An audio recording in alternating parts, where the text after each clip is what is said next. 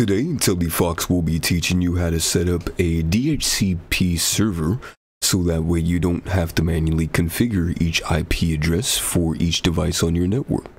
The documentation used will be from the official Ubuntu website, and there contains a lot of good information of how to configure a DNS server, having the DNS server first before you create your DHCP server. So let's begin. Alright, so the first step is to pull up your terminal and find an empty IP address for your network. So for our case scenario, we have a network based on the 10.0.0.0 scheme.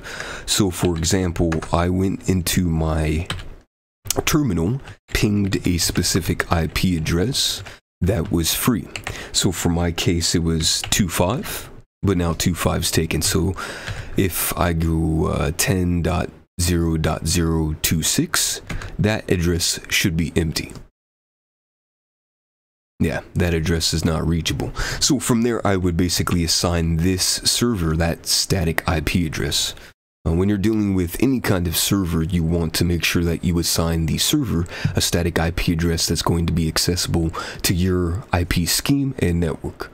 So after we find an IP address in the terminal, you want to go ahead and open up the wired connection information. We go to wired settings and we open up the cogwheel for network.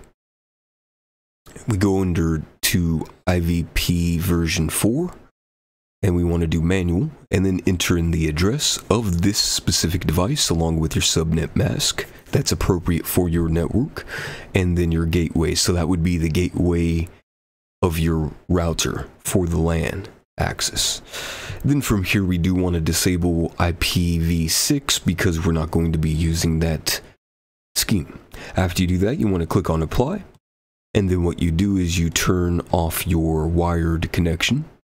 If this case it's a Wi-Fi connection, you want to do the same thing, and then you want to turn on your connection again. So you go ahead and turn it back on, and then as you can see, you should be getting internet.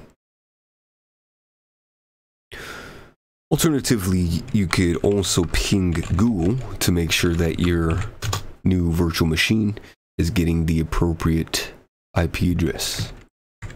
Once we have that assigned as a static IP address, we want to go ahead and enter in the following command: sudo apt install isc-DHCP server, and I will leave all the commands in the description below. So after that, we want to go ahead and press enter in the password for your machine, and then it will start the installation process. You will be asked if you want to install the program and make any changes for this specific program to your computer. You want to go ahead and type in Y for yes and press enter. And within a minute, it should install and complete. Do take note that this server setup video will consist of a virtual machine that's already been configured and installed on a Windows device. So just take note that it is a pre-configured system. I'm assuming you know how to create a virtual machine and install Ubuntu on a virtual machine or a specific device. So that's where we're starting. Now that the DHCP server is installed, we want to go ahead and make some changes to the following file. So we want to type up sudo nano and then the following pathway, which will be in the description. After we have the server installed, we want to type in the following command: sudo nano and then the following pathway. From here, you want to make specific changes to the configuration file. I will show you what you need to configure in the next slide. The following information needs to be entered into the file. So as you can see, we added the default lease time, the max lease time, and then the subnet with the information about the range of IPs that the server will be giving out. So for our case scenario, we're on the subnet of the 10.0.0.0 scheme of the subnet of, or CIDR notation of /20. And you can see this net mask right here.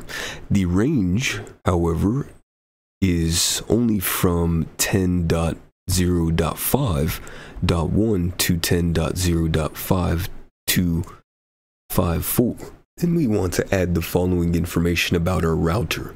So our router gateway is 10.0.0.1, and then we need to enter in our domain name servers. So for our case scenario, we did create the DNS servers already in the last session.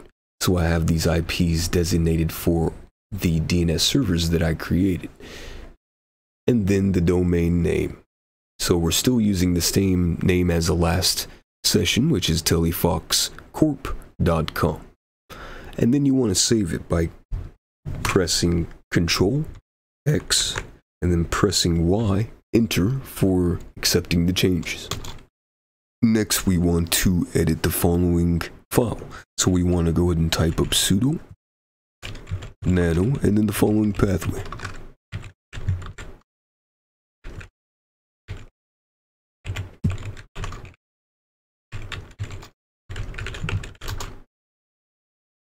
From here, we want to make sure we add the interface that we are using. So for our case scenario, to find the Ethernet name, we need to install some net tools. So we will install the following net tools, which allows us to do ifconfig. Once we install the net tools, we want to go ahead and find our interface name. For that case scenario, we type up ifconfig. And as you can see at the top IP address, this is the IP address of our system.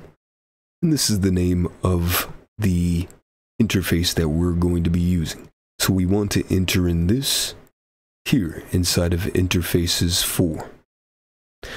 So for my case scenario, it might be different from yours. So you just want to take note of that. And simply you could copy and paste it inside of interfaces version 4. And then you want to go ahead and click on Ctrl X, Y for accepting the changes, and then save with enter. Now we have to restart the service. To do that, we type up sudo systemctl restart, and then the name of the program. So isc-dhcp-server.services.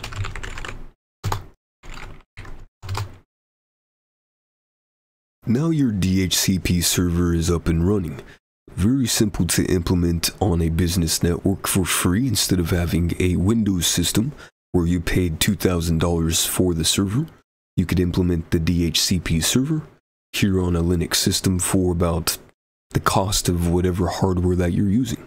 For our case scenario, the DHCP server in this Linux system would be connected to a switch that doesn't have DHCP activated, or a router. The reason why you don't want two DHCP servers on the same subnet and the same network is because it's going to be conflicting issues. So for example, if I want to pick up IP address from my Windows system on the same network, it's going to pick up the IP address from the router and not the Linux system. So this would only be useful if you're using DHCP with the Ubuntu system connected to a switch that will not be delegating different IP addresses for the network. So just take note of that, because you can't really implement that on a network that already has a DHCP server, which is the router typically for most networks. But that's how it would be set up. Next, we want to type up sudo apt install ufw to install the uncomplicated firewall. Now that we have that completed, every port on this device is now closed, so we want to open up DHCP port so that way it allows that service to be delegated and active. Now that we have the program installed, we want to enable the firewall. So we type up sudo ufw enable. Next, we type up the following: sudo ufw allow and the port number. For our case scenario, for DHCP servers to work, you need ports 67, 68 open.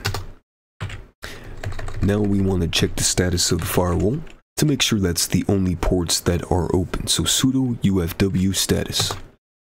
And as you can see, ports 67, 68 are opened.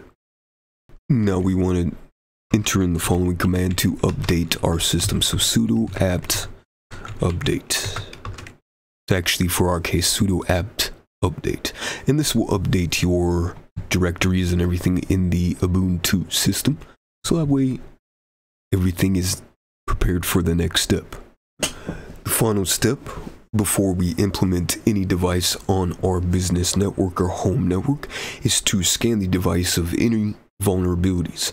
And you can do that with Kali, very simple operating system that will allow you to use nmap to scan your device or devices. So of course, as always, we will enter the following command. The command that we want to use is nmap dash lowercase s, uppercase s, dash uppercase a, and then dash dash script with the following parameters plus the IP of your system. So for our case scenario, that would be 10.0.0.25. And then we press enter to allow that system to be scanned. Of course, you want to add sudo in the beginning to give it proper privileges. This process could take up to 10 minutes, depending on how fast your network is and the speed of your operating system. So, as you can see, we scanned the network and there's no vulnerabilities found.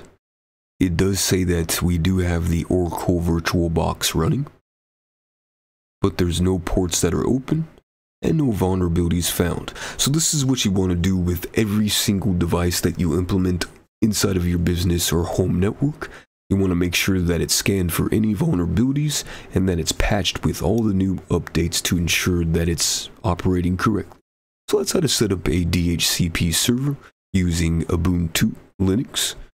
If you enjoyed this video, please leave a like and don't hesitate to contact TeleFox today.